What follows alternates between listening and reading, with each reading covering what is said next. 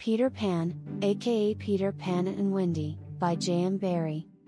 Chapter 14. The Pirate Ship.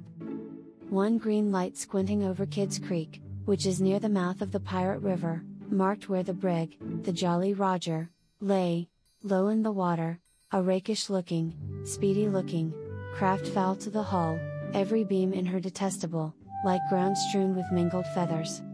She was the cannibal of the seas, and scarce needed that watchful eye, for she floated immune in the horror of her name. She was wrapped in the blanket of night, through which no sound from her could have reached the shore. There was little sound, and none agreeable save the whir of the ship's sewing machine at which Smee sat, ever industrious and obliging, the essence of the commonplace, pathetic Smee.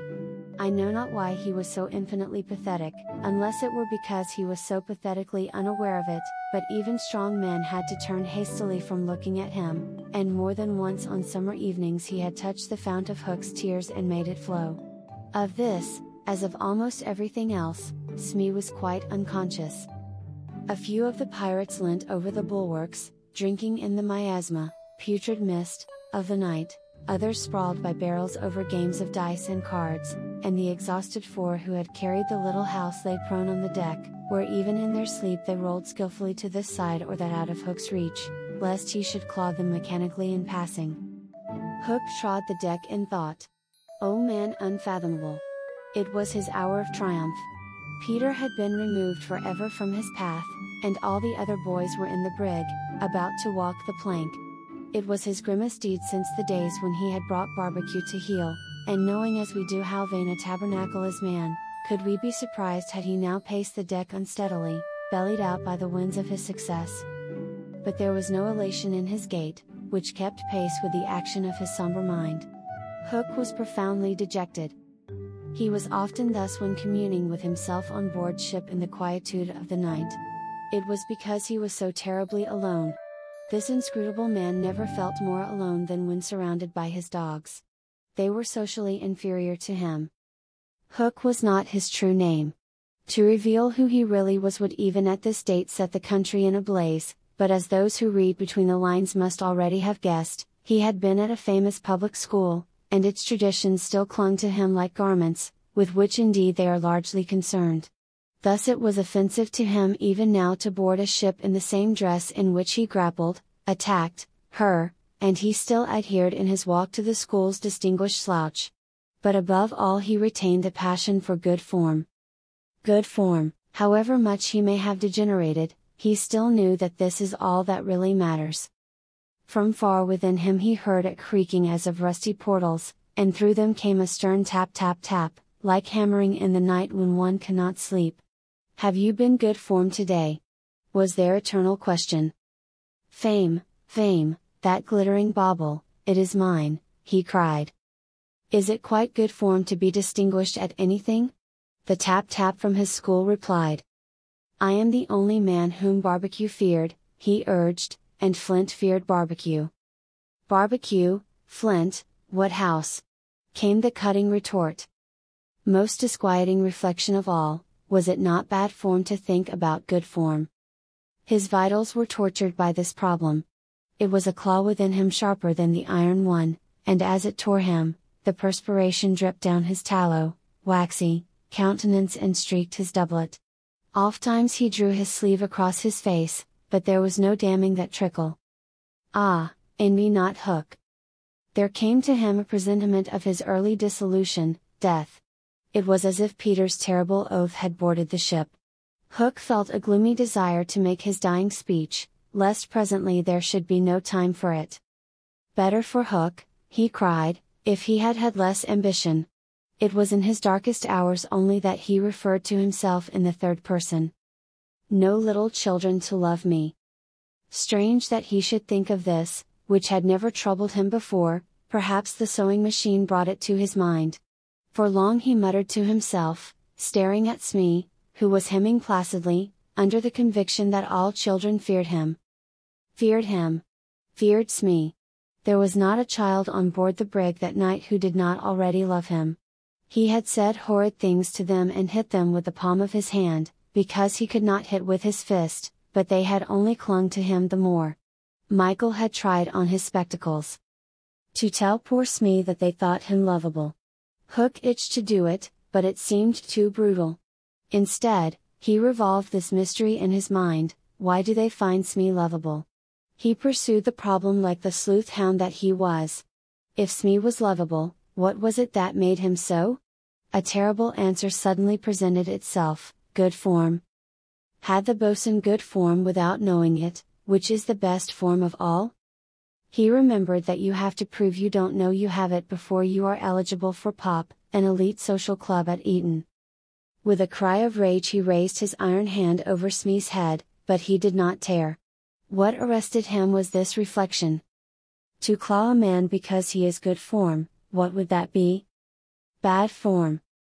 The unhappy Hook was as impotent, powerless, as he was damp, and he fell forward like a cut flower. His dogs thinking him out of the way for a time, discipline instantly relaxed, and they broke into a bacchanalian, drunken, dance, which brought him to his feet at once, all traces of human weakness gone, as if a bucket of water had passed over him.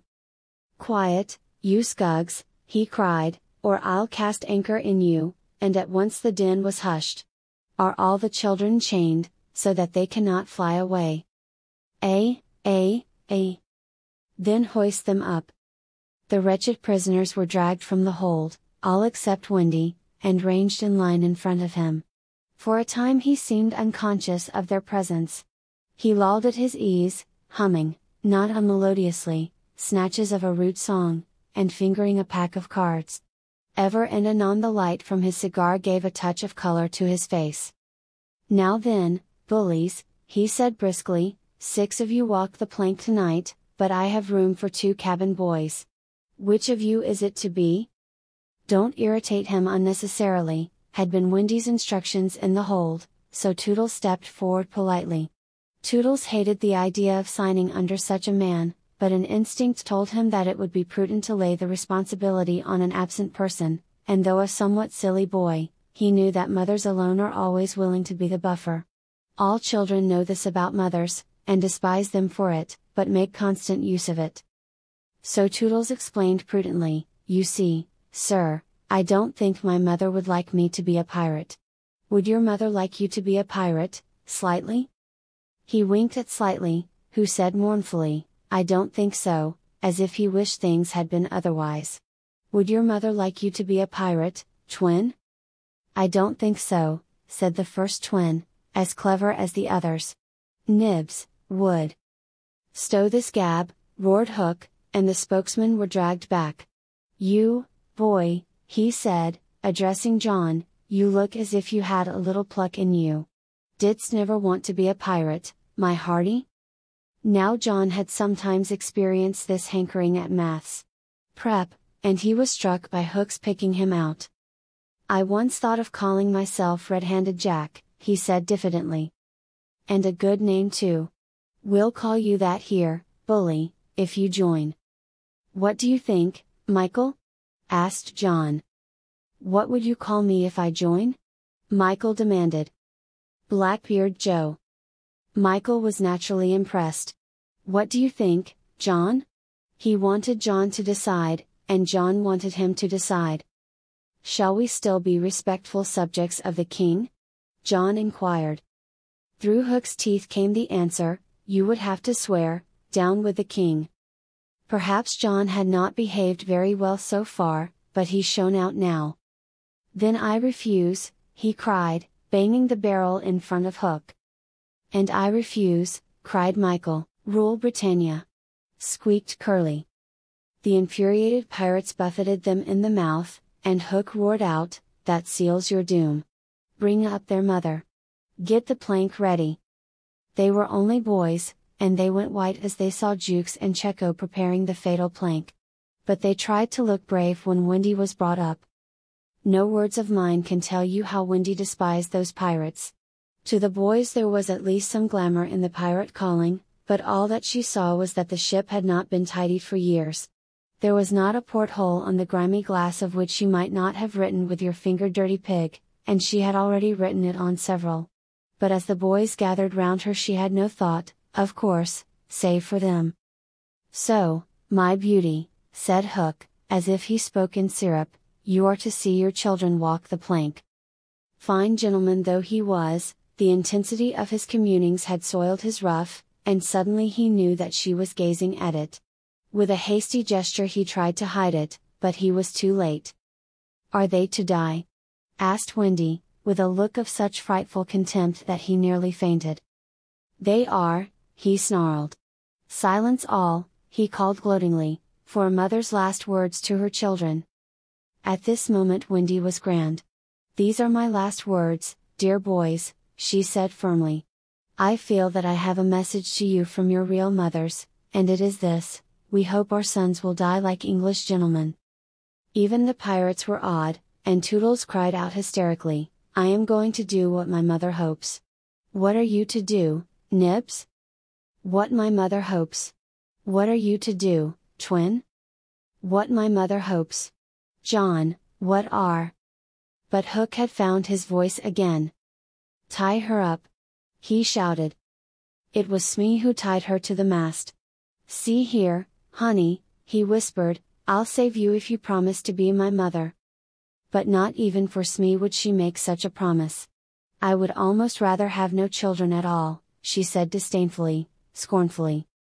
It is sad to know that not a boy was looking at her as Smee tied her to the mast. The eyes of all were on the plank, that last little walk they were about to take.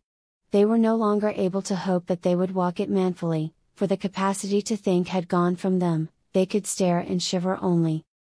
Hook smiled on them with his teeth closed, and took a step toward Wendy.